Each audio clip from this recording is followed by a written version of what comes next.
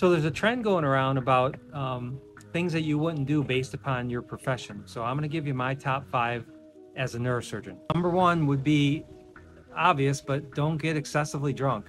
Probably one of the most common things I see with brain injuries and spine injuries is that people who have been excessively drinking and they get in a car accident, or they fall down the stairs, or they even end up drowning. Number 2 would be not wearing your helmet.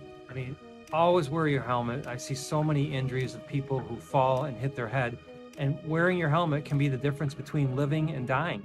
Number 3, don't ignore what your body's telling you. I mean, I have so many people who have headaches for 3 to 6 months, and then they finally end up getting an MRI of the brain and they find out they have a brain tumor. Or, people who have chronic pain over 6 months to a year in their back or spine, and they end up getting an imaging study that shows they have cancer. So don't ignore what your body's telling you.